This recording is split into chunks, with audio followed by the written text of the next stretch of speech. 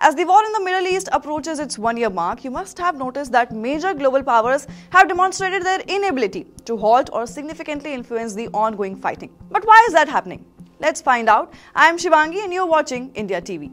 The latest attempt at negotiations aimed at preventing an all-out war between Israel and Hezbollah in Lebanon is fraught with uncertainty, especially following the Israeli killing of Hassan Nasrallah, Hezbollah's long-serving leader. The assassination of Nasrallah leaves a significant leadership void within Hezbollah likely to be difficult to fill and poses serious ramifications for Iran, which is Hezbollah's chief ally. Before that, efforts to negotiate an end to the conflict between Israel and Hamas have been marked by intermittent progress, often heralded by the Biden administration as imminent breakthroughs that ultimately falter.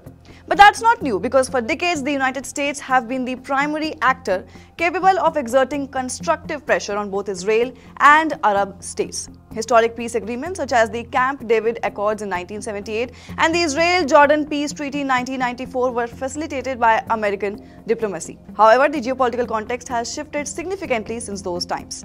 Today, America's ability to influence Iran and its proxies such as Hezbollah is significantly reduced. Organizations like Hamas and Hezbollah are designated as terrorist entities by the United States and operate largely beyond the scope of American diplomatic reach. Now, while the US retains considerable leverage over Israel through military aid, illustrated by the recent $15 billion package, this support is unlikely to waver due to long-standing strategic alliances and shared democratic values. Israel's extensive military response in Gaza following the October 7 Hamas attack has elicited only mild criticisms from the Biden administration. However, US support for Israel remains steadfast, even as Palestinian casualties escalate, with many being civilians.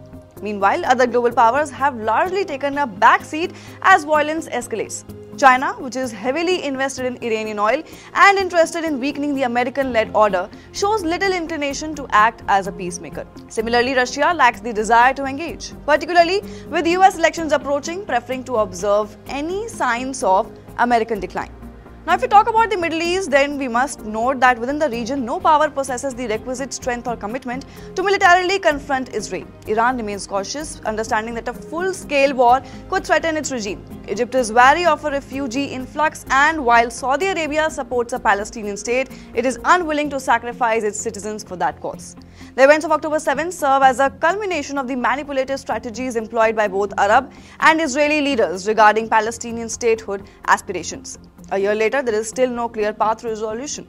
So what we can sense is that effective diplomacy that could exert pressure on Hamas, Hezbollah and Israel simultaneously is non-existent. This disarray has hindered any efforts to resolve the Israel-Hamas conflict, with a global consensus on peace or even a ceasefire remaining elusive. Now, as Israel begins its ground offensive in Lebanon, it is yet to be seen how international powers react and what is going to be the next course of action. What are your views? Do comment and let us know. Till then, keep watching India TV.